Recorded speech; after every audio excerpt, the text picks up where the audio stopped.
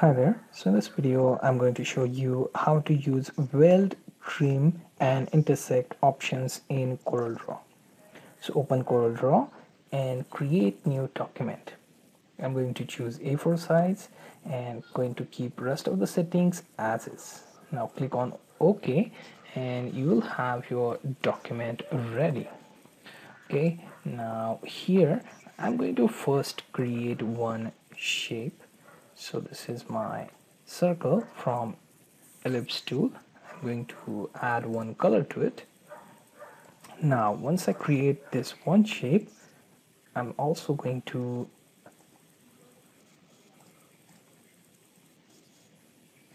add some outline to it so that we can differentiate when we check these properties. Now let's add one more shape. Now this shape is going to be smaller, so this is my another circle on the top of the previous one. Now let's change its color to something like pink. Now as you can see, we have these two circles intersecting on top of each other. You can change its outline, let's say to white, so that you can see exactly how much area it gets. Now select both these two colors and these two circles now selected. Let's take a look at top property bar. Here you have option for weld, trim, and intersect. So let's first take a look at weld. So when we do weld, the last circle which has this purple color will be mixed into this intersected circle. So these two will be purple after we hit weld button. So let's do that. And as you can see, your new circle also has the same color to that of your previous one. So this welding actually adds that circle into your existing one. Okay, this can be handy for creating some shapes which are more complex in nature. Again, do the Control Z and you will get your circle back. Now as you can see, we still have the intersection here, and we are going to see if we can trim the area. So let's take a look at that, and here I'm going to use trim. So with both circles selected, let's trim it, and you can select with shift and simply move that.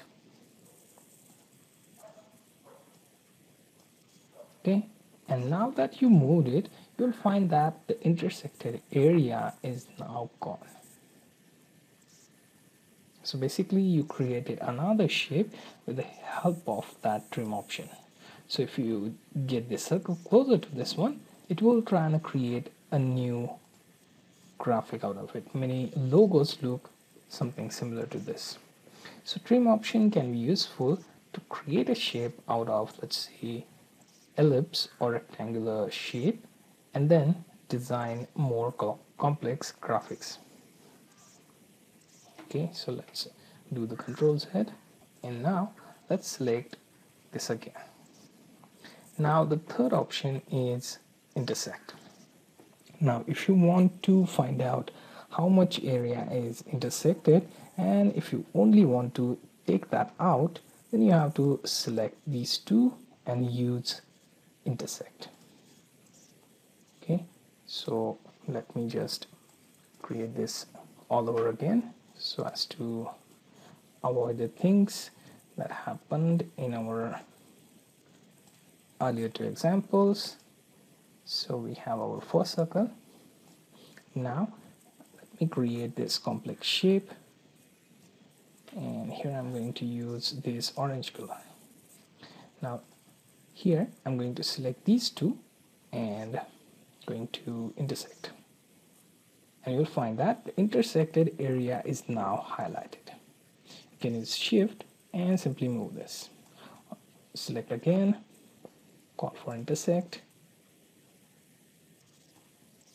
and move that part outside this, and you will find that you have new shape completely designed by intersection of these two shapes. Now you can select this, you can add some color, or you can even add some outline if you want.